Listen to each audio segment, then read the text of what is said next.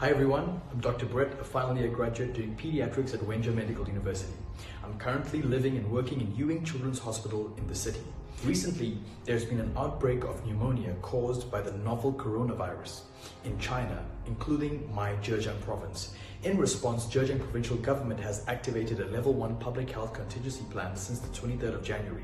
Attaching paramount importance to the situation, Wenzhou government has set up a leading anti-epidemic team and made utmost efforts on epidemic prevention and to control the curb and spread of the virus.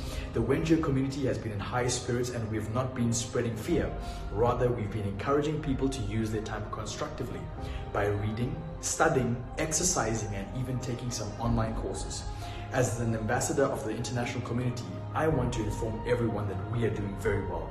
We are all asked to stay indoors, to keep check of our temperature daily, and to wash our hands regularly. The universities and other residential areas are doing a great job by providing food supplies for people to cook and delivering it straight to the door.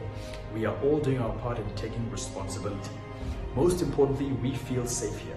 However, everyone should shoulder their responsibility.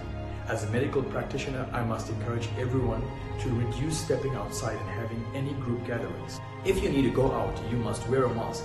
And to prevent the coronavirus-associated pneumonia, we must choose medical surgical masks and N95 masks, which work effectively to block any mucus droplets.